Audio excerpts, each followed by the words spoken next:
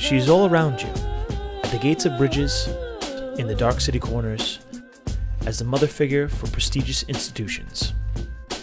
She watches you silently, as a figure of justice, exploration, and salvation. She's on every coast, in countless museums, and even in your own pockets. But you, in all likelihood, have never even seen her. Her name is Audrey Munson, the most visible person never seen. In 1906, when Audrey was just 15 years old, she was spotted in the streets by photographer Ralph Draper, who in turn introduced her to a friend, sculptor Isidore Conti. Conti, with charm and charisma, persuaded the young woman to model for him. This would be the moment that would change Audrey's life forever. I know of no other model with particular style that Miss Munson possesses. There's a certain ethereal atmosphere about her that is rare. For the next decade, Munson became the model of choice for a host of sculptors and painters in New York City. By 1915, she was so well established that she was chosen by Alexander Calder as the model of choice for the Panama Pacific International Exposition.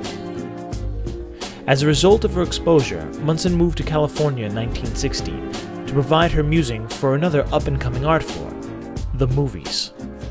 In her first film, Inspiration, she played a sculptor's model, not much of a stretch for the established Munson. However, Inspiration became a groundbreaking film, as it was the first ever to have a woman appear fully nude. The outgoing Munson had no qualms about posing in the nude, and later in life, she told an interviewer, "I detest false modesty. For my part, I see nothing shocking in our unclothed bodies." The controversy stirred by her openness forced Munson to return to New York in 1990. She lived with her mother in a boarding house owned by Dr. Walter Wilkins.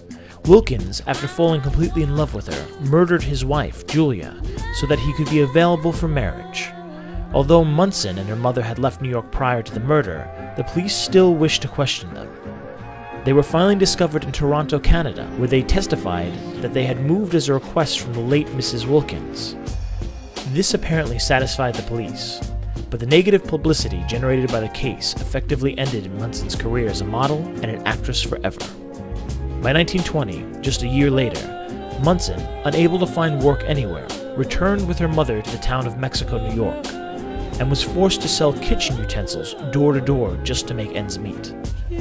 On May 27, 1922, she swallowed mercury to take her own life, but did not succeed.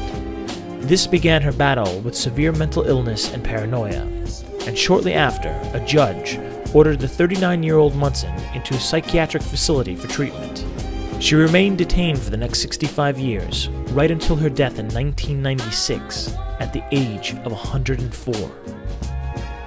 Audrey Munson, face to scores of statues, bas-reliefs, and idols around the city, was buried in an unmarked grave and forgotten by time.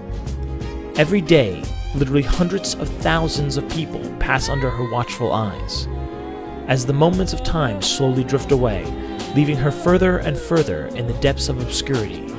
Today, she silently inspires those that pass through her shadows, living on frozen in time in a city that constantly changes, but will never abandon her eternal image.